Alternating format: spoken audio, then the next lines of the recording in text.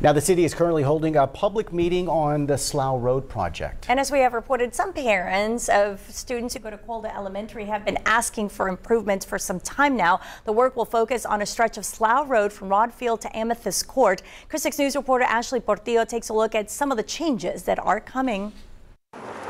Heavy traffic backups. Elementary school traffic is the worst part. In the mornings, it can be kind of tough. A dangerous street for children where there are no sidewalks. Kids walking to school, parents walking their children to school. It's not very safe. However, an upcoming street project is expected to address concerns like theirs. This project will update Slough Road from Rodfield Road to Amethyst Court. Some of the improvements to this roadway include widening the road, adding sidewalks, additional lighting, and stormwater drainage.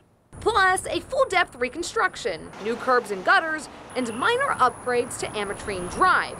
It's good news for those like Barnes, who is expecting the arrival of his first child in just a few months. You know, as a soon-to-be father, looking out for the safety of my kid as well as everybody else's kid, so that'd be a big improvement, a big plus.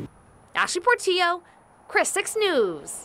And work on the Slough Road project is going to begin in about a month, and it's expected to be done by late spring or early summer of next year.